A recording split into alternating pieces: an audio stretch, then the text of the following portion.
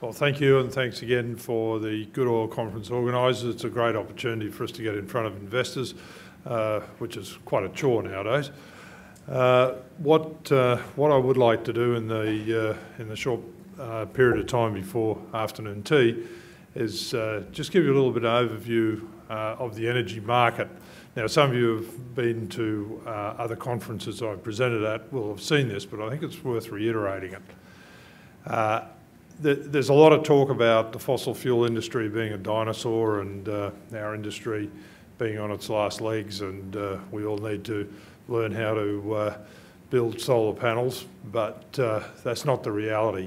If you look at the graph on the left, this is global energy use, and this is from the BP Energy Outlook, the 2019 edition. It's a very, very interesting document for those of you who want to see what's actually happening in the world energy. The energy use is broken down.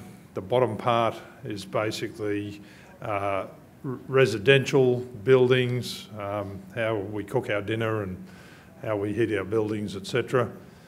Middle part, the red bars, is industry. Obviously, that's what we use to make things. And then transport. There's a little light blue set of bars in the middle there, and that's called non-combustible, which is basically plastics. So we're one of the big contributors to the pollution of the oceans. But even with a major cutback in plastic, it's going to make very little difference to energy use in a worldwide sense. The other thing you'll notice is that graph just keeps going up. Now, you know, we're all supposed to be cutting back on our energy use and going to renewables, etc. So why is it going up? The reason it's going up is 80% of the world lives in energy poverty. And that's basically using a base load of energy that in the first world we would take for granted, that we can cook our dinner and turn the light on. 80% of the world is in energy poverty. You cannot expect people to continue to cook their dinner on dried cow dung and their kids not having an electric light to do their homework. All the predictions are that energy usage worldwide is going to continue to increase. So where's that come from? The next graph shows you where the energy mix is. Oil, of course, that's where I'm focused at the moment. What that's predicting is that the oil demand is going to be flat going out over the next 10, 20, 30 years. It's still 93 odd million barrels a day. So if we look at friends from Carnarvon who found the Dorado field, that'd be sucked dry in basically 2 days by world consumption. There's a big issue here. Gas, of course, is trouncing coal at the moment and will continue to do so, and renewables are making big inroads. They'd be the fastest uptake of a new energy source in recorded history. If you look at the little graph on the right-hand side, which gives you a much better idea of the percentages, oil will continue to decline as a percentage, even though the volume remains the same, and that's because gas and renewables are going to increase. Renewables come up, predicted to come up to about 15%, and that's probably about where they're going to start to plateau. It's very hard to see how renewables are going to make big inroads into the non-domestic transport and into the major parts of industry. They're just not energy intensive enough. All right, moving on to what that means for us. There's two things here. The US has turned into close to the biggest oil producer in the world. That's that big brown lump. And what's that? That's fracking. They've fracked over 1 million horizontal wells in the US since the unconventional started. How many have we fracked in Western Australia? About 11. And we've had a moratorium up until a few days ago.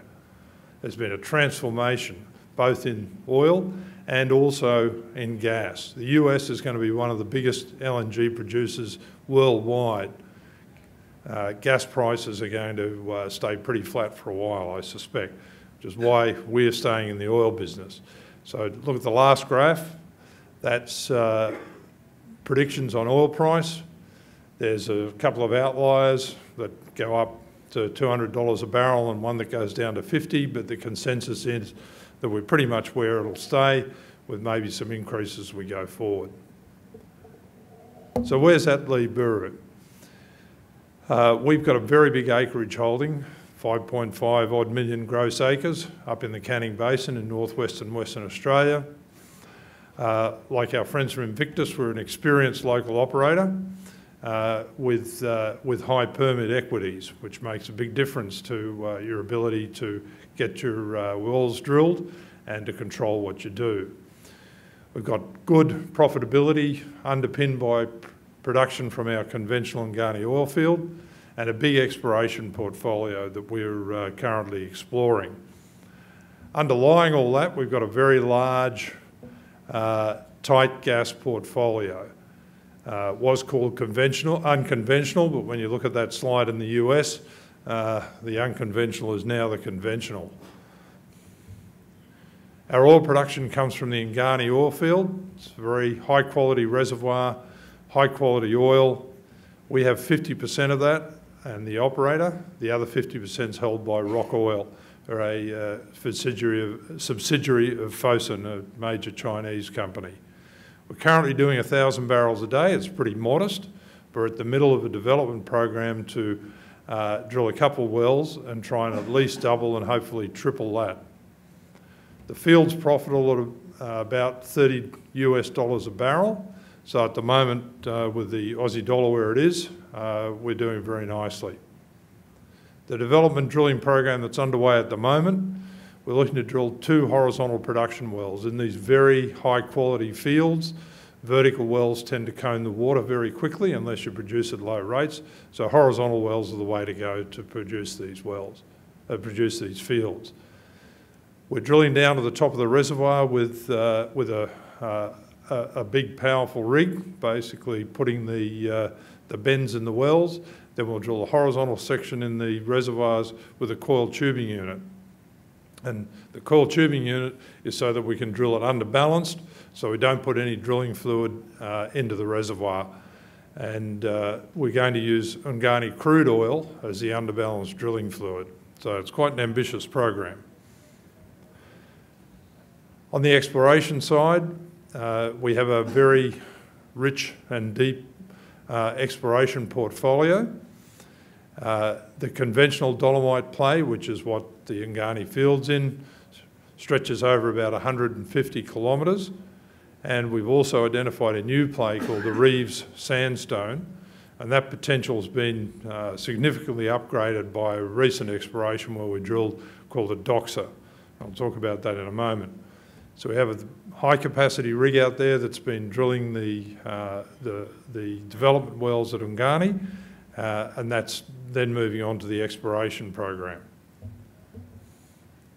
So what's this drilling program been doing for us? We drilled a Doxa with a 50% interest. That is a potential oil discovery. There's an oil zone in it that we've completed on, and we're very busy at the moment, so we haven't had a chance to get back there and run the completion and test that well, but we'll do that sometime in the next few weeks to a month. The other well that we have in the portfolio that we wanted to drill this year is called Raphael. It's a very large dolomite play, probably a pretty big reef. We've just run out of time to get that drilled this year, basically, so we'll defer it into the drilling program for next year. But we are going to drill a well called Miani. Now, for the geologists in the audience, they'll look at this and say, what do you think you're doing? You're drilling in the low, not on the high. But this is a play that's been drilled and been very successful in North America. Why I'm excited about it is that the characteristics of this play that's been successful in North America are exactly matched by what we see at Miani. When they work, they're extremely good reservoirs with very large deliverability.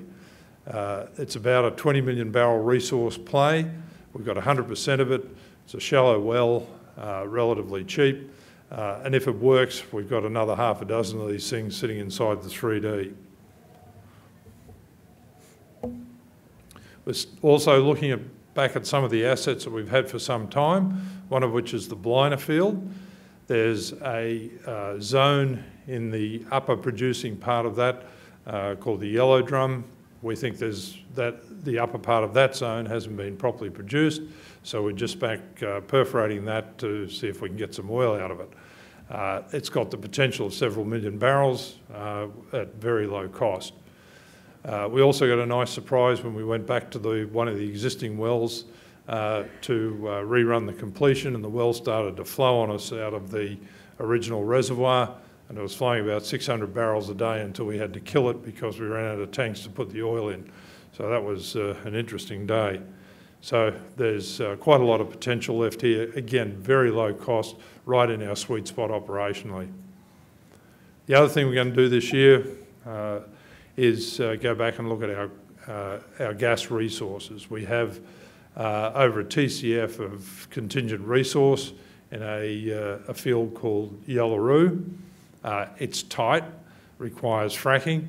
We've fracked one well in there, flowed gas at high rates, very good quality, high liquids content, so there's no doubt that we have a large resource there. However, the fracking moratorium that the government had on has only just been lifted, and it's going to take a little while to get the regulations in place and get all the approvals in place to actually go back and do any of that. In the meantime, we're going to take a look at a couple of conventional zones that we encountered in one of the wells, Yellow 3, which will give us the confidence on gas deliverability and also the ability to go and develop a small-scale industrial project on the back of it. Just to wrap up with where our financials and corporates are, our market cap's about 110 million. We've been trucking along at about 25 to 26 cents. We just don't seem to be able to break out of that band, but hopefully some exploration success will help us do that. 30 June, we had just under 60 million in cash. We've obviously been spending some of that while we've been doing our drilling, but we're certainly going to keep a big chunk of cash on the balance sheet through to the end of the year. There's about 20 to 25% of the register held by three very large private investors, and I have just under 5% of the company as well. So we're very, very focused on shareholder value. So just to sum up, profitable, low-cost oil producer with control over our activity as operator, near-term drilling activity on large prospects with large equities. These are game changers if they work. Balance sheet's very strong, good positive cash flow out of Ngani, and we're relatively unique in our sort of market cap in the sector with production, the balance sheet, and a good exploration program coming up. Now with that, I'll let everybody go out and get a cup of tea, and I'll be around outside in the exhibition area if you want to have a chat. Thank you. Thank you, Eric.